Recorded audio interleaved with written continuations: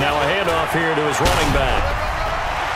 And he will fight his way into the end zone for a Bronco touchdown. A 9-yard touchdown run. And the Broncos push further out in front. Always important to get the first score of the second half. Now you start to pull away a little bit and get some breathing room going. And now we find out about the fortitude of the group that's behind, because they were counting on getting into the game a little bit more, right? Maybe they get the first score. That doesn't happen.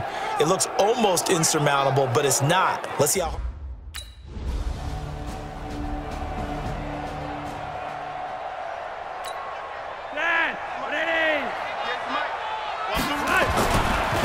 Now they try the right side here. And he'll take it into the end zone for a Denver score. A great play there.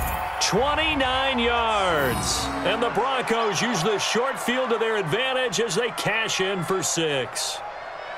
Well, partner, that was another explosive run. And one thing I've learned in our time in this game, yes, the offensive line has to get a lot of credit, but for big runs to occur, the wide receivers have to block well downfield. And then you have to have a good guy carrying the ball too, right? Oh, without a doubt. You need that difference maker lugging the rock.